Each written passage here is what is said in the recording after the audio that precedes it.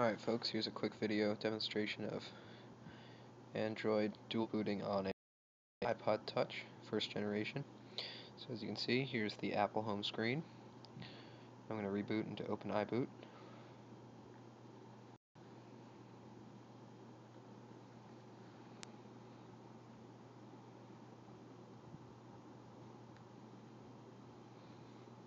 It's the Open iBoot console.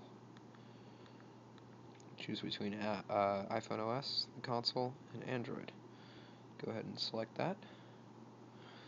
And we wait. I am using Alex's kernel for iPod Touch 0.2. It's much quicker than the kernel that was supplied with this particular distribution.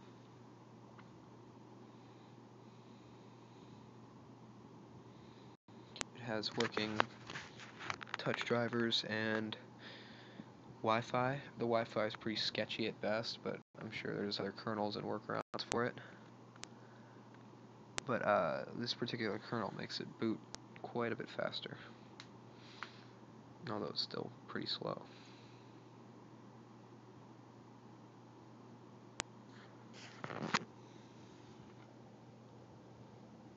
There's the Android screen.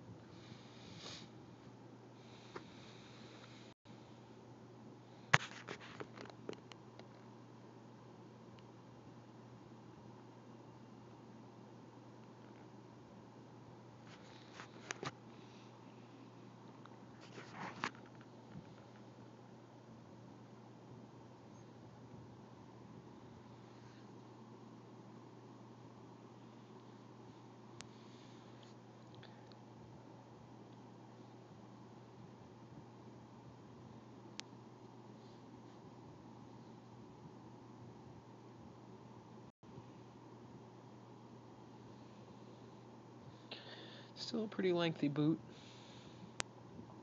Coming up on a minute now, I think.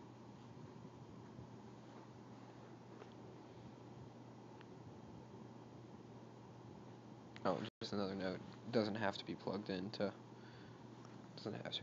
a charger to boot. I just happen to have it in because battery runs out pretty darn quickly with Android because there's no power management yet.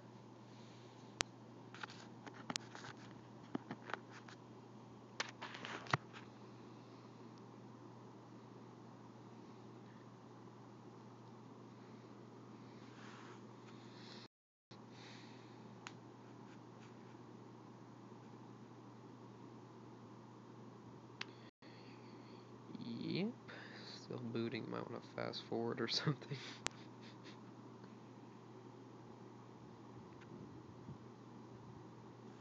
There we go.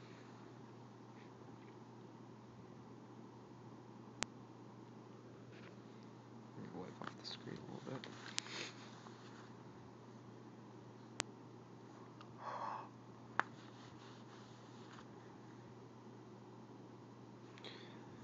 Boot, damn you.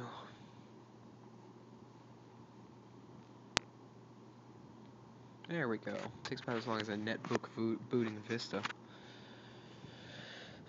So, here is an iPod Touch first generation running Sense UI as soon as the Sense UI widget. There we go. iPod Touch running Sense UI. There's a lag with the touch screen. I'm not sure if that's due to poor drivers or just hardware, but I'm pretty sure it's poor drivers. See if we can get Wi-Fi working on the first go. It's pretty sketchy. It works when it feels like it.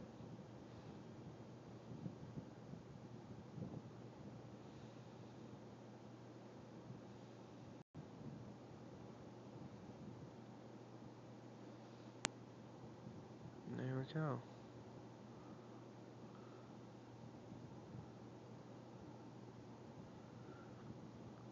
Let's see if you can get a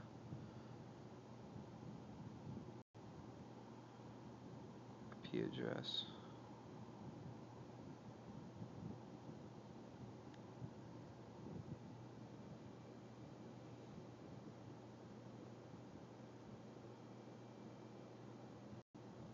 Come on, behave for me.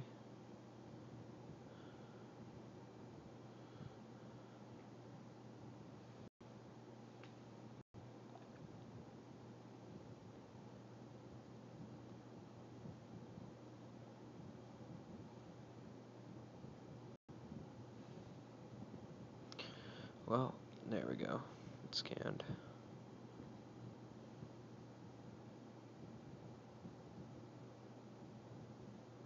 Come on, baby.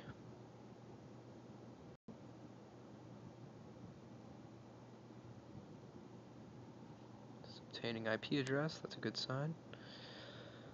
Come on. Oh, there we go. Connected. Let's make sure it's not lying to us.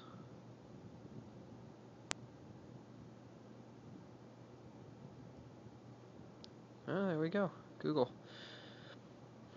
Not sure if accelerometer is enabled in this kernel. Doesn't appear to be.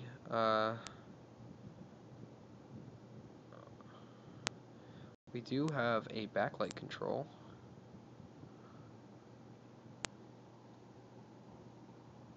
Oh yeah, there it is. So I can control the brightness. As you can see, the lag is pretty ridiculous, as I said before. Let's see if orientation works now.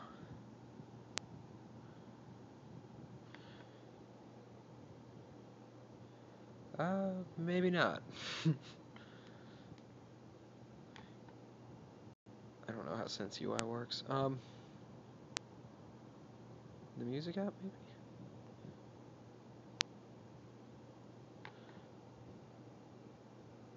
Okay, so maybe orientation does not work, but either way, very beginning stages of this.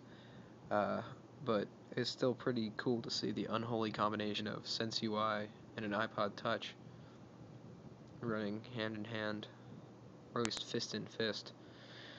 But yep. So there you have it. Still no power management and severe lack of buttons for this. So all I really have is a menu button and a back button. Nothing, no home button, which would be really helpful, and no sleep button. And there you have it.